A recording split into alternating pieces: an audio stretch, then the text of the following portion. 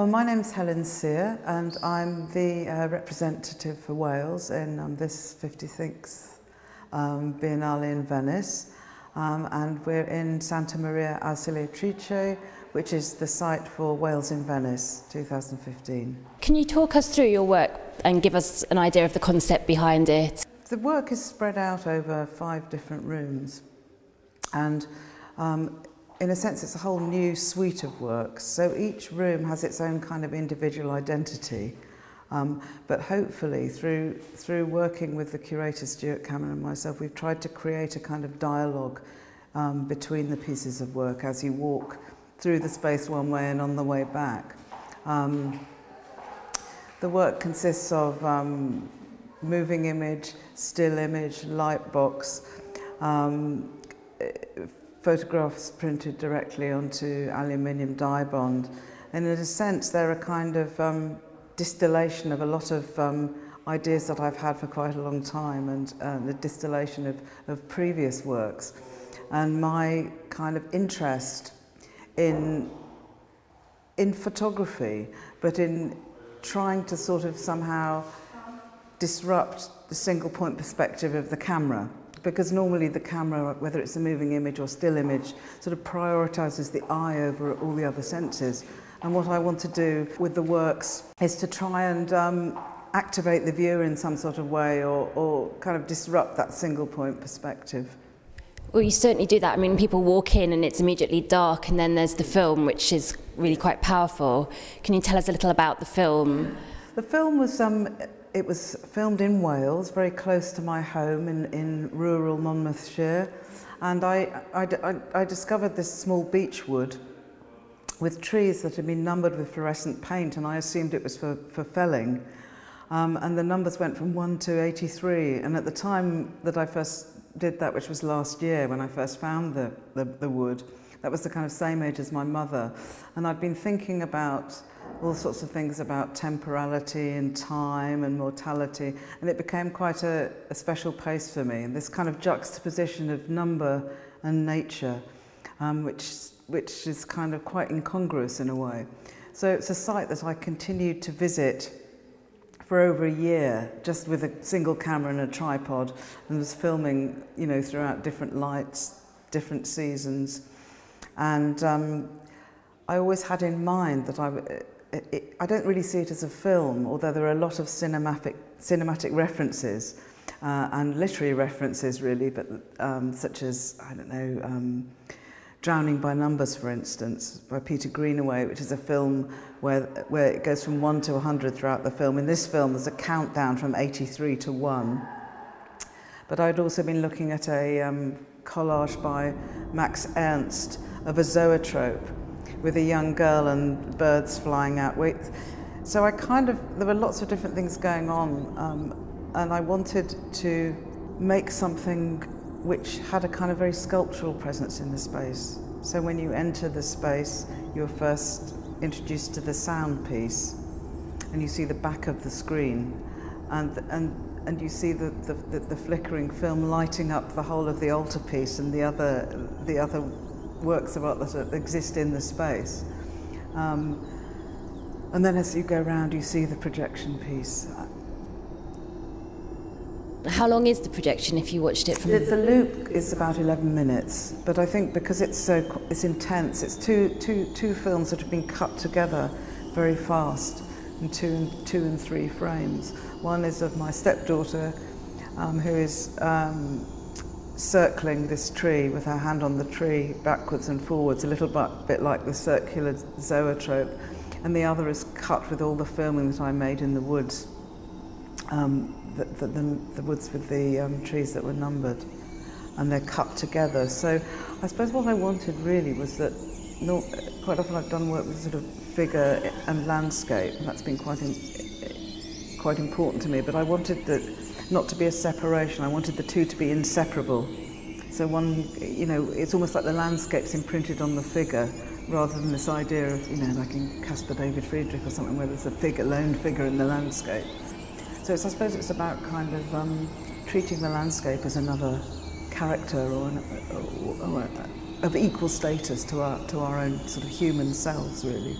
the reason that I chose the sort of orange-red dress was really to match the numbers on the trees in a sense. But I was also kind of thinking very much, not so much of the content of Don't Look Now, but the way that Nicholas Roeg actually cuts film is very, very interesting, and he kind of disrupts a linear narrative as well. So that was a film that I was very interested in. I saw it when it first came out.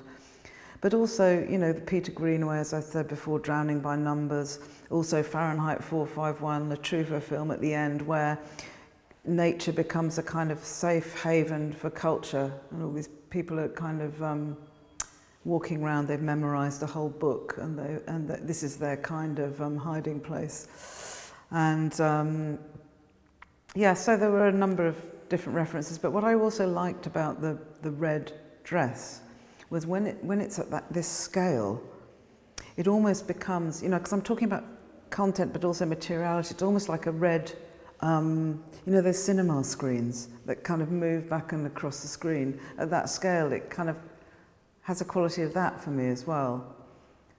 It's interesting, you mentioned Caspar David Friedrich, Yeah. and obviously that links to the sublime. There's certainly an element of sort of something magical or mystical or beyond comprehension. It looked almost like fairies and otherworldly. Well, there are relations to kind of folklore and mythology, and I'm a particular fan of Angela Carter and her film The Company of Wolves. I call this Company of Trees, but also the John Berger quote on the wall was really important for this work because it kind of relates trees to architecture, to measurement of our own sort of space within the world, and also, of course, like Venice is supported by petrified tree trunks, and you come in on the Vaporetto and there's numbers on the bound tree trunks. So we were thinking I was thinking very much about the local when I was making the work, but also of how it was going to be sited in Venice, what that meant, how we could respond to Venice, and also how something very personal or poetic or local could have a bit more, strike a universal chord in some sort of way. And of course there's the carnivalesque element of Venice as well. Yes. I think the sort of, for me it was a little bit about, not so much carnivalesque, but a little bit about the idea of illusion and perception, smoke and mirrors. In a way, we call the exhibition The Rest is Smoke. And that comes from a very small inscription on the Mantegna painting of St Sebastian, which is now in the Caetera in Venice. And the piece, the yellow lightbox piece, is a kind of reworking of that painting, so that the place where the rapeseed field has been, the photograph of the rapeseed field has been pierced by the stalks that I pulled out after it had been harvested, is in exactly the same position as where the arrows are piercing the body of St Sebastian in the painting in the Caetera, and it's just exactly the same height. So we did respond to a piece, particularly in Venice. That's amazing. And that piece is obviously very yellow-orange. The whole room is kind of filled with that colour light. You seem to have those two colours carrying through the whole exhibition, the orange and then the green. I'm very, very interested in colour as being something that can affect you physically. It's not a kind of cerebral thing. It's something that's much more visceral. And I think what I'm really interested in the work is, and with lens-based work in particular, is the materiality of the image. And I think that's something I've hopefully been able to play with and throughout the show. So, for instance, the piece Stack, it's all printed onto aluminium strips. That was, the decision to do that was related to the chainsaw, in a way, that metal chainsaw that had cut the wood, and then printing that back onto aluminium. And also in the film, the soundtrack is made up of sounds of birds and chainsaws, and that kind of filters through the space. So you can, when you're in the little sacristy watching the birds, the sort of my living diorama piece, in a way, you can hear the bird sound come through, and sometimes when you're here you can hear the chainsaw sound. So hopefully there are kind of connections to be made, but it's not a linear narrative or anything. I want the work to be felt on a kind of pre-conscious level, in a way. I mean, I can talk about the ideas and everything, but for me, if it's a kind of the effective quality on the viewer is really important to me. So it's not just, you don't just kind of stand there and passively consume it in a way, that you're kind of constantly disrupted or made to move through something. The little bird piece, the diorama, is absolutely beautiful. There's something really kind of almost traditional and taking you back to the sort of early days of photography. Well, actually, that was something that's interesting as well, because quite often people say, well, you know, this kind of this diametrically opposed thing between analog and digital. Well, it's just all in a historical timeline, and although most of the work is made digitally, I think it's referring back to kind of the materiality of film or analog film. So, you know, in the counting down, it's almost like leader film when it goes 10, 9, 8, 7, 6, 5, 4, 3, etc., etc. But with the black and white bird piece, it's almost like a kind of camera obscura or something. It does look like an old black and white movie. It kind of does refer back to